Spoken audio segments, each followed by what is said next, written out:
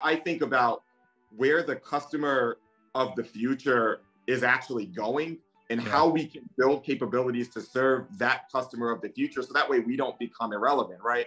So, think about it from the perspective of, even if we look at workers' compensation or a multi-line carrier, and specifically what we're doing in AF Group is we have a significant base of what I would call small business customers. And when you think about the way that things have changed for those small business customers, especially, over the last couple of years with the pandemic happening, a lot of those customers don't necessarily want to sit in an agent's office, for example. Some do, not all do.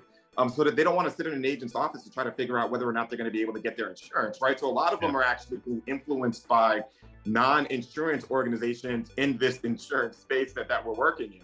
So there are things that they want to do, like, have the ability to go online very quickly, potentially get a quote. Now, it may be, done in a non-manual way, right? It's sort of a digital way. But the way that I see this playing out is, it may start in a digital environment. They may then have a question where they want to pick up the phone or send an email or something, but they then want to end that transaction in a digital environment. So digital, analog, back to digital is the way that it happens, right? I'm Abel Travis from AF Group, and this is the future of insurance.